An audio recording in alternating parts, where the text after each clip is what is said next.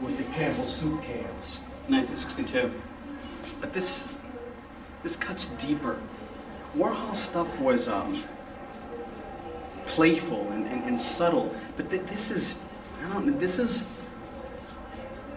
revolutionary. I think it's the first salvo in the fight against corporatism. Yeah, well, you know what we gotta do? We gotta boycott everything. We gotta spend the next 2 generations naked and hungry in order to wipe all of this stuff out. That's what it would take. You know, Pompeii was buried by volcanic ash in 79 AD. 1,500 years later, when they unearthed the city, you know what the first thing they found was?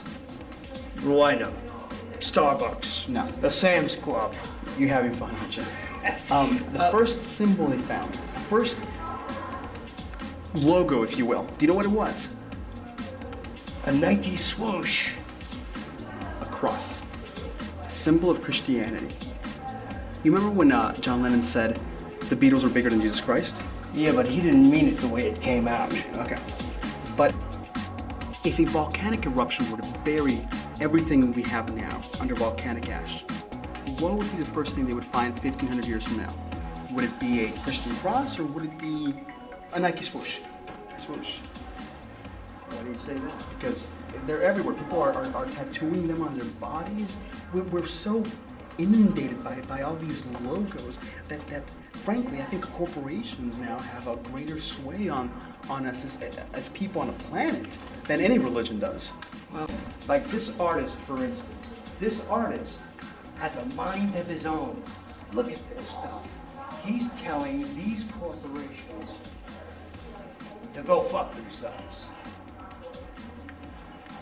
You know, just last week, I got a Che Guevara t-shirt at Urban Outfitters. No kidding. You know what that means? The revolution has been co-opted, all right? They bought it, they've repackaged it, rebranded it, and sold it right back to us. That is what's going on right now. We've become this nation of pod people, and we have this notion of a logo we trust. You know what John Lennon also said? Tell me. Okay.